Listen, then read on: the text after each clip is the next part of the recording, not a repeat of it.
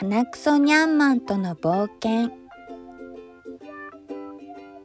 ある寒い日の夜、ミータはジュルジュルっと鼻水が出ていました。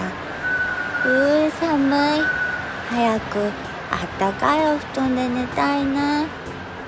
ミータは急いでお家に帰って寝ることにしました。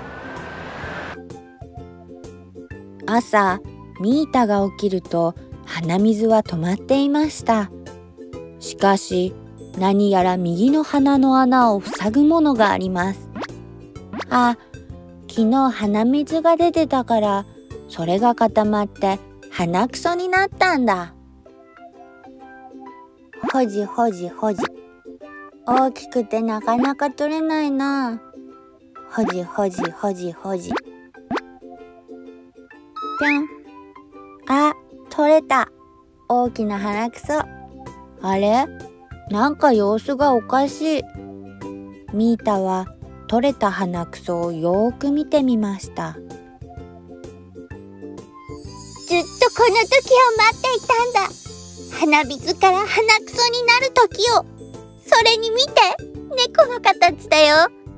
僕の名前は鼻くそニャンマンで決まりだ。鼻くそニャンマン？なんで僕の鼻の中にいたの？元はミータくんの鼻水だったんだよ。自由に走り回りたくて、この時を待ってたんだ。そうなんだ。これからどうするの？よくぞ聞いてくれた。僕はもっと大きな鼻くそになって、悪いやつをやっつけるんだ。そのためにはミータくん、君の鼻くそが必要だ。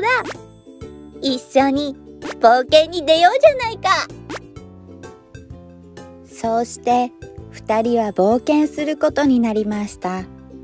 鼻くそニャンマンはミータの鼻くそでちょっとずつ大きくなり、ミータの3倍の大きさになりました。鼻くそニャンマンとミータは意地悪してくる悪いやつに出会いました。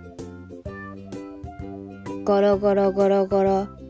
鼻くそニャンマンはゴロゴロ転がって悪いやつに体当たりしました。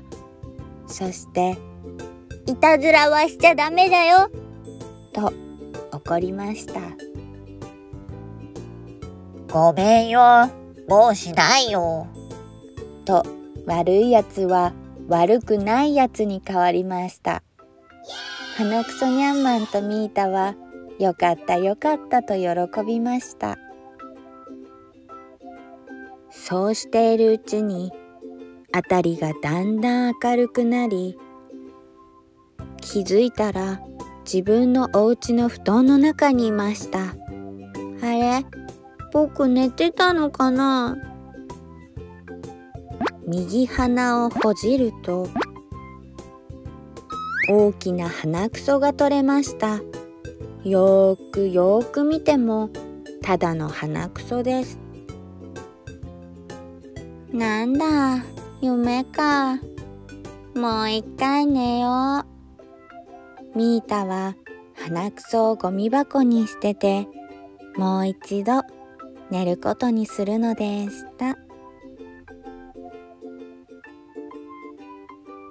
おしまい。